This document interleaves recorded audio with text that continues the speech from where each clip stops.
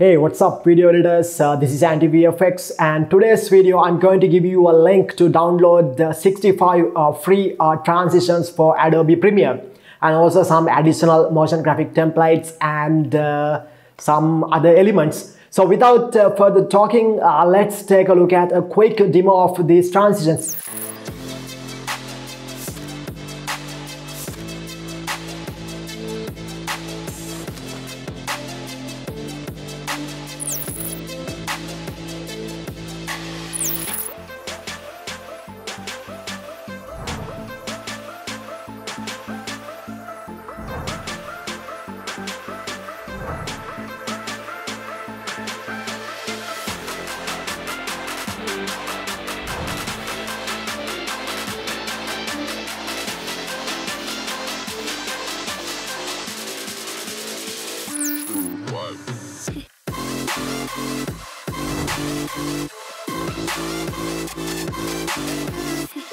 Alright guys, Anti VFX is back. Hope you guys enjoyed that quick demo. Let's take a look at how to download these transitions for free, and the number 2 is how you can use these transitions inside Adobe Premiere. So let's focus on number 1, download these transitions. So now you want to follow the link in my video description. Once you click on that link, you can go to this Envato Motion Bear transitions and title page. Wait a second, you said it was free. Now it is saying $36. Wait a second, you can count on Anti VFX. Alright, so it's for the paid price, and for that price you can get more than 1,500 plus transitions. But there are 65 transitions available for free. So you need to scroll down here like this. If you go over to all the way down, by the way guys, even though this was a paid transition pack, it is really worth. So you can scroll down like this and you can see a lot of elements here. And when you go to all the way down, you can see a link, free demo pack, right? So you need to click on this free demo pack. And once you click on that, you will get this Motion Bear page, and you need to enter your email address, and then they will send you a link to download this 65 free transition pack. So you will get an email like this. You got transitions and titles from Premiere Pro demo, right? So you can click on this link and you can download that transition pack for free. Now, once you download this transition pack, you will get something like this, right? So Motion Bear transition pack. When you go to inside this folder, you can see there are tutorials folder and also Adobe Premiere autosave and assets. You can see some assets, and you can see motion graphic media templates, right?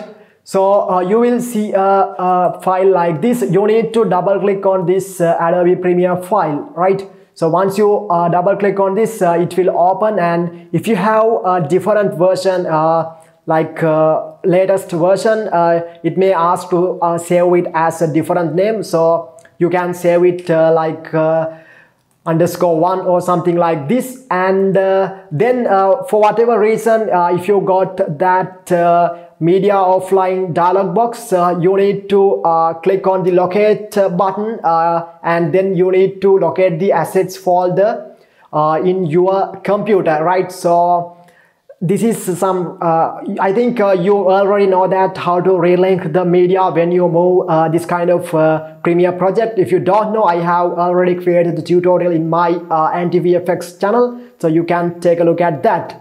So that's how you download this free transition pack.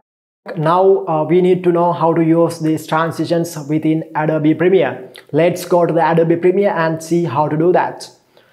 Right, now I am in Adobe Premiere. You can see I have created the project, a very simple project to demonstrate this to you. And I have added 2 clips in my timeline.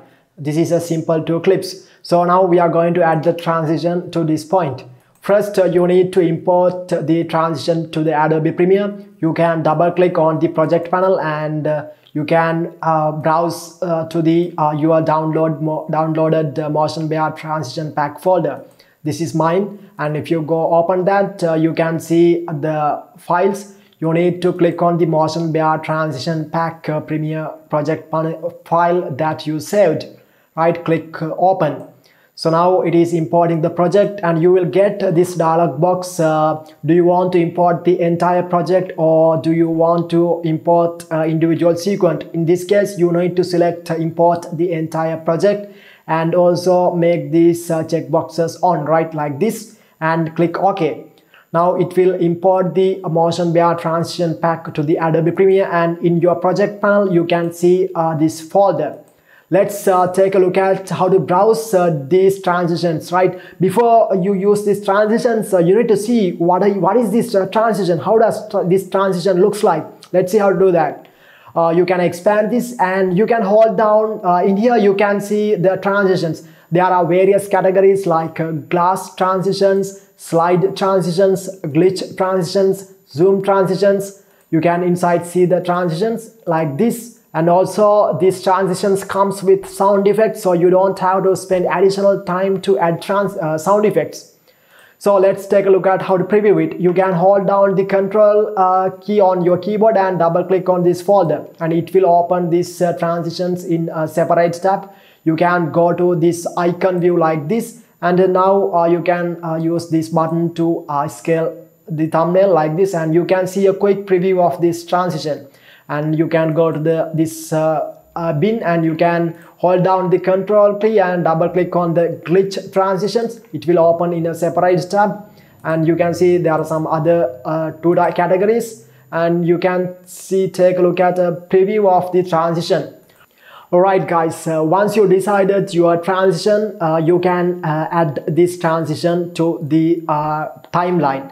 Before you add the transition, you need to turn off this insert and override sequences as nets or individual clips. Turn off this. What does this do, right? So this means you can, by turning off this button, you can import the nested sequences to your current sequence as individual clips, right? So now if you drag and drop a transition like this, you can see we get the individual clips. Right, so I'm going to undo that, and if you have turned on that, you will get as a single clip, right, instead of the individual clips inside that nested sequence. We want to turn off this, right? You can drag and drop this transition to like this, and you can put the transition. You can see there is a cut point in your nested transition. You need to position that cut with the cut of your video clip, and you can release. So now you can see we have added. Let's play this. You can see a quick preview like this. You can mark the in and out point like this. I'll give you a full screen preview and press the Ctrl L. You can see the preview of the transition, and you can see it's pretty cool. You can see these transitions render much faster. You can, if you want to take a look at a smooth playback, you can hit enter like this, but you can preview these transitions without completely rendering. That way you can save a lot of time. You can get the idea about how the transition looks like. That is how you add the transition. If you don't like this transition, you can delete these two clips, and also the sound effect like this, and you can go to a different transition. Let's say we want to add the glass transition. You can see if you go to this glass transition section, there are fast, slow, very fast. There are various categories. Let's take a look at slow. I'm going to drag and drop this, and I'm going to align the cut with the cut of my two clips, and let's mark the in and out point and hit enter. So it will render the transition like this, and let's see.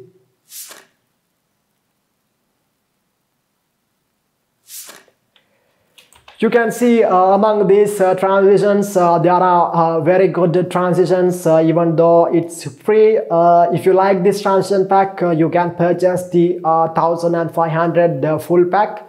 Hope you guys like this video and enjoyed these transitions. If you haven't subscribed to AntiVFX, please subscribe. We do a lot of valuable videos for video editors and social media marketers. So stay with us, subscribe, and I'll be back with the next video tutorial. Thank you so much.